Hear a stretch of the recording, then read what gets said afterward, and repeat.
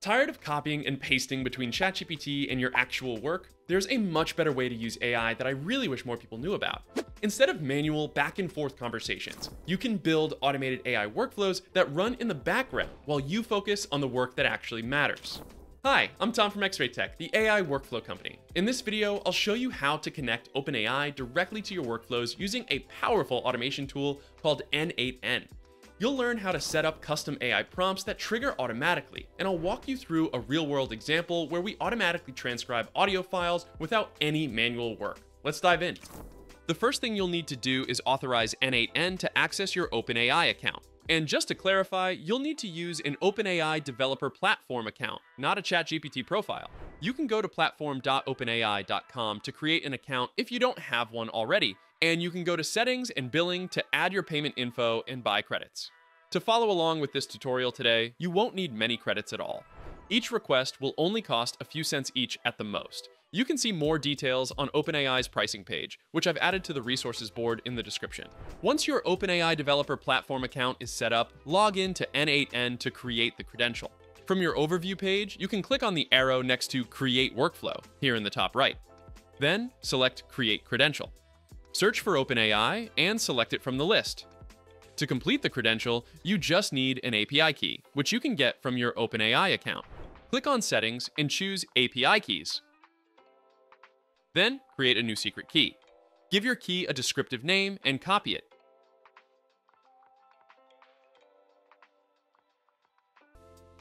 Go back to n8n and paste your key in.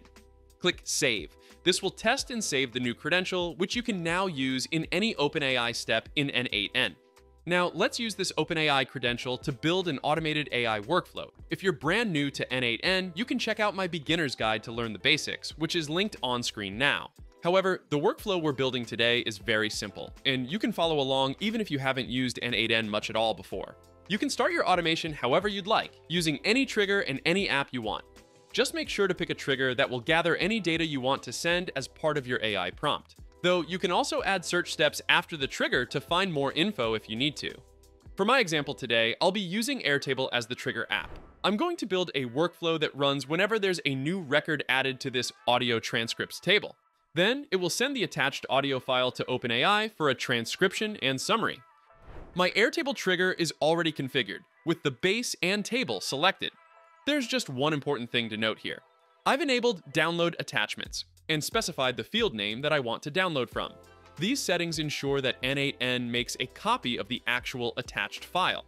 Otherwise, it would only retrieve the file name and metadata, which we would not be able to use to create a transcription. So be sure to enable this setting if you want to process a file with AI.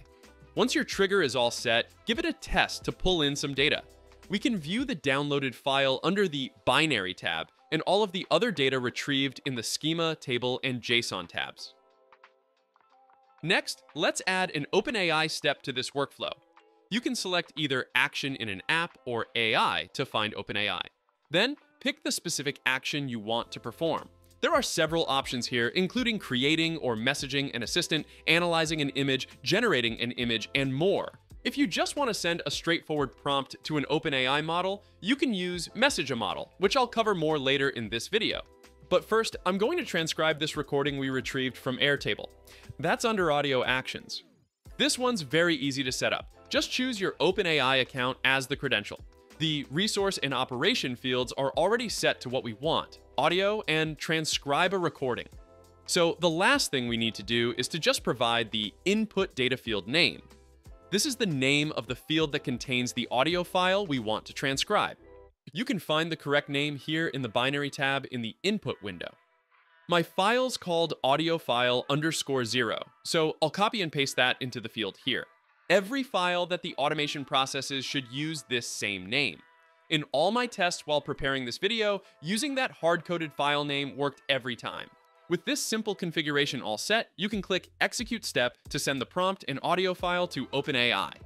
Before you click, be aware that this will actually send your request to OpenAI's API and consume some credits accordingly. But running a transcription with the Whisper 1 model costs less than a cent per minute. This isn't going to break the bank unless you're transcribing hours and hours of material. So I'll go ahead and execute the step. it takes just a few seconds for the AI to transcribe my short audio clip. Then it returns just one data point, a text variable containing the entire transcription. I'll click on the table tab to show the full text. Looks good. Need help setting up your company's AI workflows? X-Ray specializes in creating custom AI automation solutions with OpenAI, n8n, Zapier, and dozens of other platforms. We've helped businesses of all sizes build powerful tools that save thousands of hours of manual work, reduce errors, and turn scattered AI prompts into scalable workflows. Visit XRay.Tech today and book a free 15-minute consultation. We'll discuss your specific challenges and determine your best options for automating and optimizing your company's processes. Now let's get back to building our workflow. You can send this transcript wherever you'd like. You could add a Gmail step to send it in an email, add a Slack step to send it in a channel message, or add another Airtable step to update the original record. The sky's the limit here. Any app supported by n8n is fair game. But first, I want to have the AI create a quick summary of this transcription. There's no pre-built prompt for summaries, so I'll just need to send a generic prompt. To do that, pick Message a Model. You can pick your OpenAI account again as the credential. The resource and operation should already be correctly selected. So all you need to do is pick the model you want to use and compose a prompt. You've got access to any OpenAI model you want here. You can check out their pricing page for details, but generally the best and newest models will be more expensive than the older and slower ones. That said, any one prompt will likely cost you a few cents at the most. I'll go with the latest 4.0 model.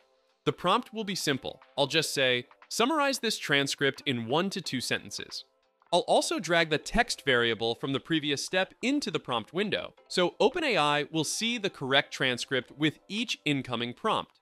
You can use the options section to tweak precise settings like the output randomness or presence penalty, but I'll just leave this one as is. Once your prompt is all set, you can give it a test by clicking on Execute step. And again, you'll just have to wait a few seconds to get the AI's response. We can see the summary in the content variable. Looks like it's a good, concise overview. Finally, I'm just going to quickly add one more step to insert both of these AI responses into the original Airtable base. That way, I'll be able to see the transcription and summary without leaving Airtable. So I'll add an Airtable step and choose Update Record as the action. Then I'll pick the base and table I want to use.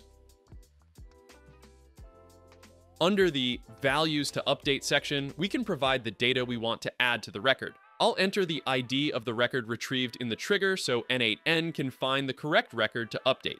Then I'll add the AI responses from both steps into the transcript and summary fields respectively. With this step configured, I'll give it a test. The output looks good in n8n, but I'll just check Airtable to be safe.